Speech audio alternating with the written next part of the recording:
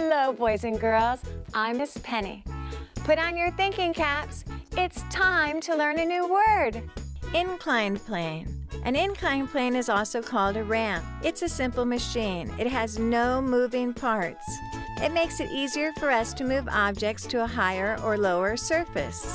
What was that word? Inclined plane. Good job. Lever. A lever is a simple machine.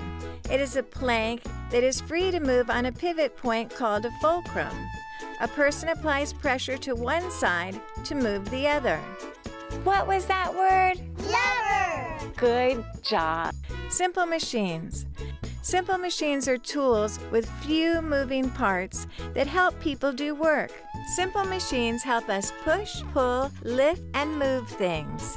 What was that word? Simple machine. Good job. Pulley. A pulley is a simple machine. It's a wheel with a groove around its outside and a rope in the groove. A person pulls the rope to make it work. What was that word? Pulley. Good job. See you next time.